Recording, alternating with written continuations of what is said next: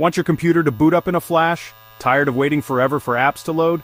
Then you need an SSD upgrade, my friend. SSDs are like the Ferraris of the storage world. They're way faster than old-school hard drives, making everything on your PC feel snappy and responsive. With an SSD, you'll experience blazing fast boot times, apps that launch in an instant, smoother gaming performance, and improved overall system responsiveness.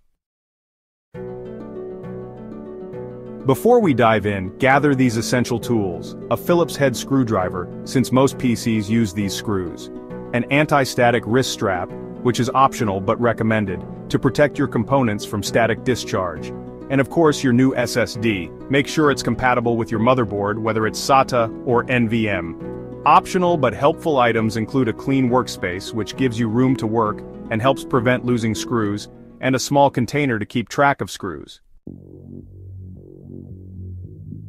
Now, let's get our hands dirty. First, power down your PC completely and unplug the power cable from the back. Next, open the PC case.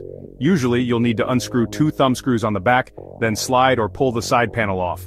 Ground yourself. If you're using an anti-static wrist strap, put it on, and connect the clip to a metal part of your PC case. Locate the old SSD. It's a small rectangular drive, usually connected to the motherboard with a SATA cable.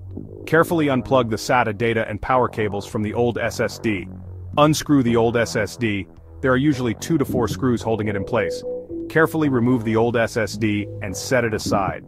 Align and install the new SSD, making sure it's oriented correctly in the drive bay. Screw in the new SSD, but don't over-tighten the screws.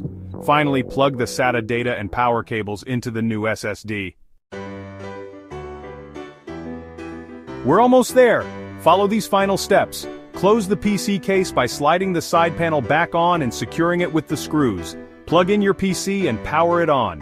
Check if the new SSD is detected by going into your BIOS settings or operating system's disk management tool to verify. Install your operating system or clone your old drive, which is optional. If you're doing a clean install, you'll need a bootable USB or disk. Cloning copies everything from your old drive to the new one. That's it. You've successfully upgraded your PC with a blazing fast SSD. Enjoy the speed boost.